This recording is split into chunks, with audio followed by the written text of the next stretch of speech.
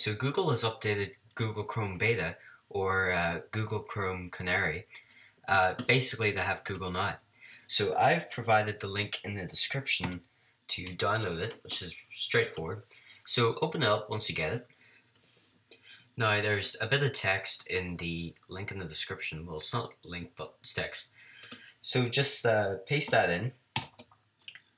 Go to it. Now the first thing you should see, if you've done it right, is Google Now for Mac, Windows, and Chrome OS. So it's set to default, which is disabled, but click enable.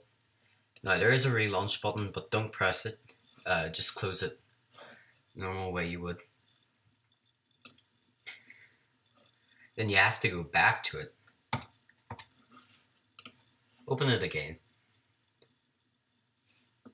Now if you've done it right, there should be a bell icon. Yeah, there's a bell icon here, and it has all your Google Now stuff.